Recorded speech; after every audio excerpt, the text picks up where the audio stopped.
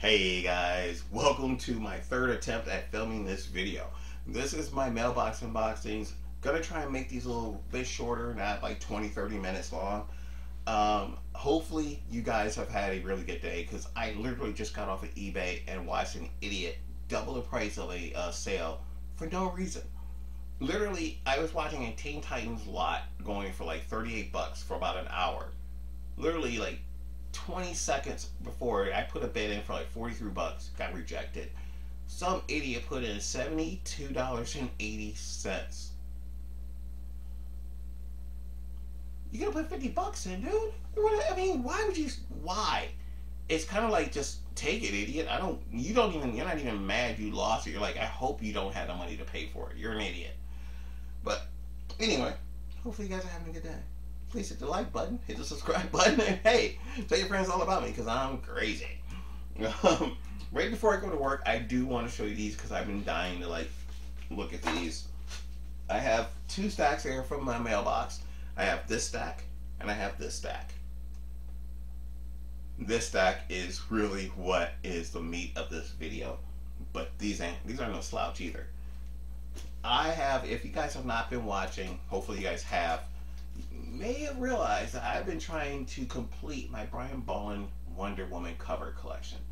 Well, actually what I'm trying to do is actually complete the second volume of Wonder Woman that George Perez, had created.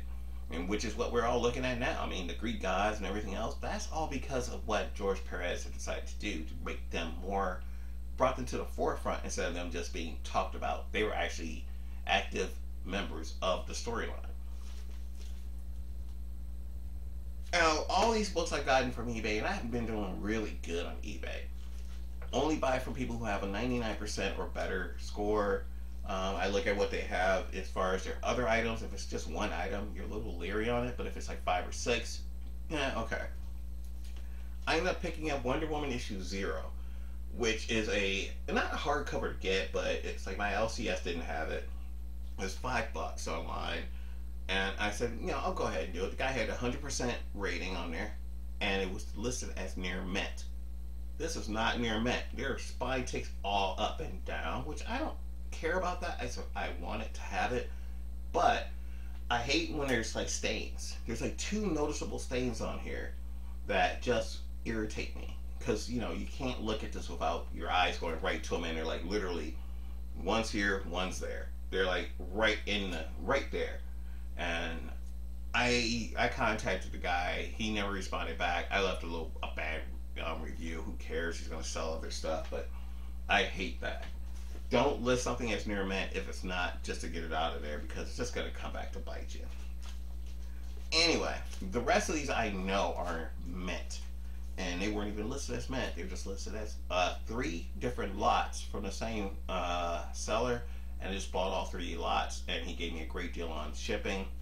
So I now have issue number 68 of Wonder Woman. Great cover. 69. I love the 69. Yeah. I'm so sorry. Issue 70. Weird cover. Very weird. Number 71. And I don't have issue 72. Come on, people. That's just not happening. I can't afford it. That's like buying issue 197 of The Flash, first appearance in Zoom. That thing can go from anywhere from $50 up to $100. This Wonder Woman book, I have not seen it less than 75 bucks. That's stupid. Stupid for a cover. But I do have issue number 73. Wonder Woman working at McDonald's. I have no idea. Weird covers. Number 74. A very anticlimactic issue number 75. You would think for a 75th issue they would have something more. Oh, you'd think number 72 would be the cover instead of this. You should swap out the 2, but it is what it is. Issue 50 had a great cover, and it was done by Mr. Perez himself. Yeah. Issue number 76. Very weird. And issue number 77. So I probably now need like 5 or 6 issues that Brian Boland did the covers on to have issues 1 through at least I think 115 or up.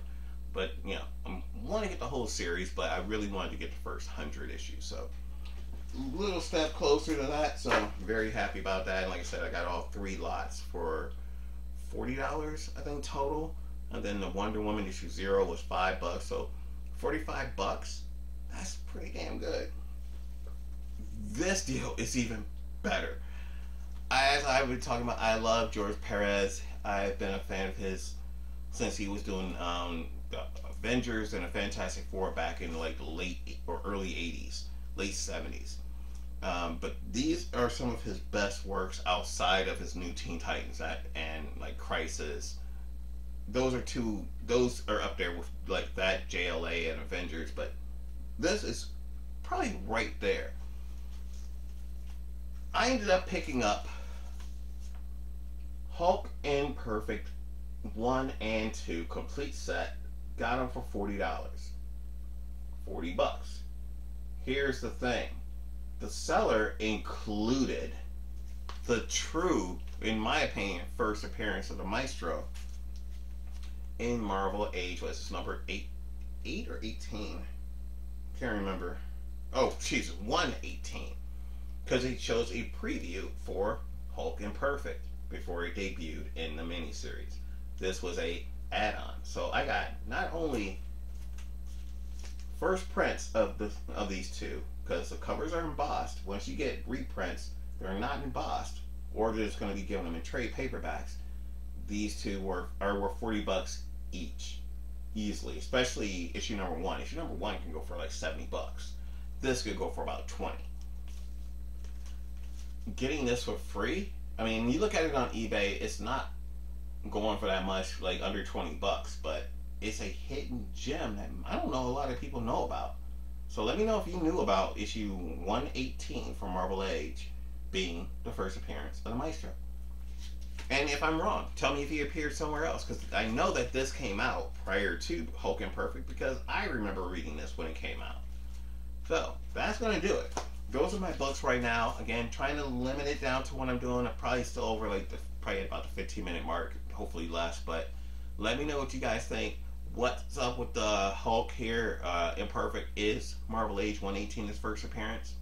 And is Marvel Age also the first appearance of the black suited Spider-Man? Hit me in the comment section below. Let me know what you guys think. But I'm running out the door right now. I gotta go to work. So remember, Mirror Picture Book Drama is everything in entertainment. I am your host, Sean, your video and comic guru. I will see you guys next time. Please hit that subscribe and a like button. Leave me a comment. See you guys next time. Peace.